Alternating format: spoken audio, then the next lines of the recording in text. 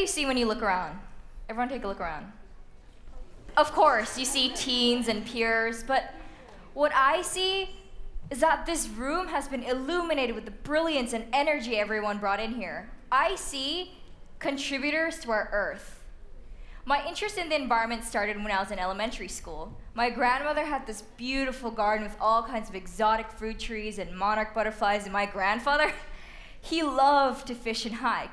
So I would often help out in the garden or go on his little fishing trips with him by the nearby lake. I visited that lake a few years later. It was fenced off by the fishing industry and the water was black with pollutants. And from that moment, I forced myself to spring into action. We are the generation of problem solvers. We already know to recycle papers and plastics and to turn off lights when no one's in the room. But I would say we are more innovative and resourceful than that we can come up with better, newer solutions. And it starts simply.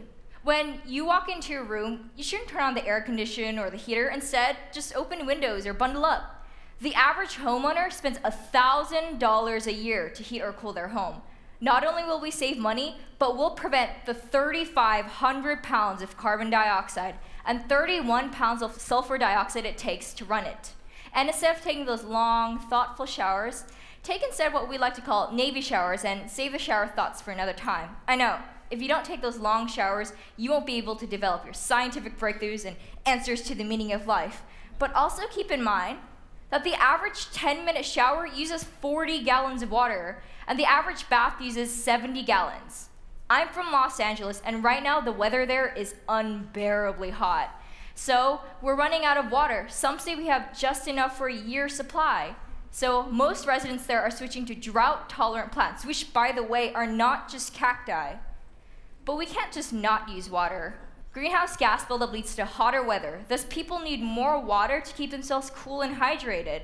That creates what seems to be an almost endless cycle, or what we like to call a positive feedback loop. But the list for what we can do is endless too.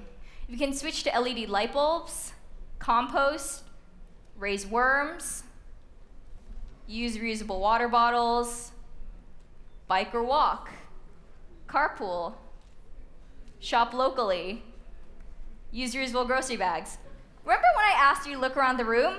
The answer to that should be clear now. This is a room full of contributors to the Earth.